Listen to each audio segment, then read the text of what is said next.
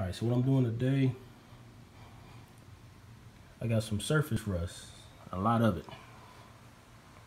Got some on the trunk, a lot of it up here on the roof. That's pretty bad over there. And a few spots on the hood. Not that bad, but enough to cause concern. So I'm gonna go ahead and take care of that. So what I'm using is I think this is a 5-inch orbital sander. I'm going with 220. It's not that bad. I got 220, but I do have,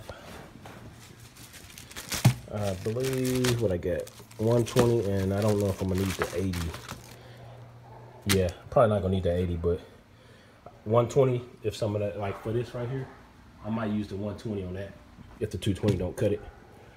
Tape, mask off my trim because I'm not removing that yet. I got some rust performer. I'm actually gonna use this on the door. There's some spots on the inside of the door. I'll show y'all later. And then of course self-etching primer, since I'm taking that down to the metal. Paint's pretty thin. This is mostly primer, so there's just a few spots that was left bare metal when it was put in storage, and then when it was sitting outside. So that's what we're doing today.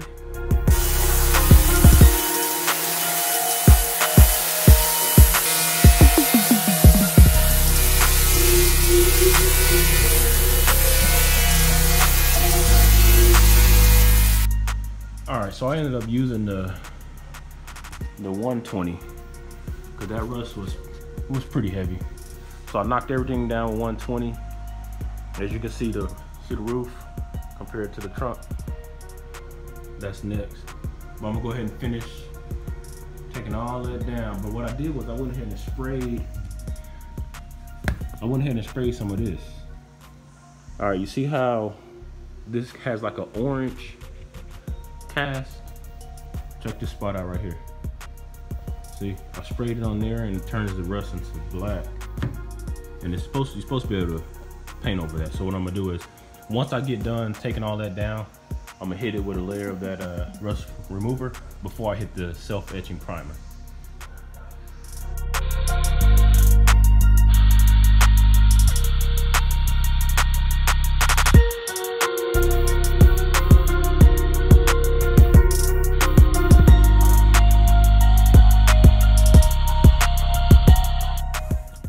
So this is a rust, it says rust performer. What it is, it's a rust converter. It says destroys rust on contact by bonding and transforming it into a sandable and paintable surface. The instructions or directions says it's dry to the touch in 2 to 3 hours and it fully cures in 24. So I should have read that before I sprayed it on that area. So I did a pretty big area. But I'll let that sit up for tomorrow and I'll finish the other side.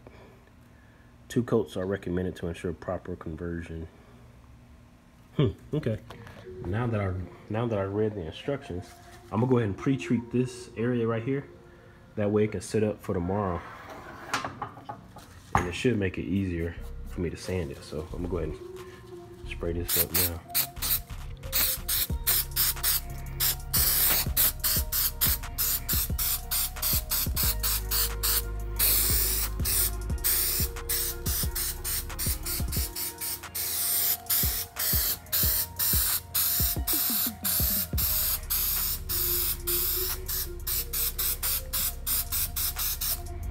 You know, they say reading is fundamental. I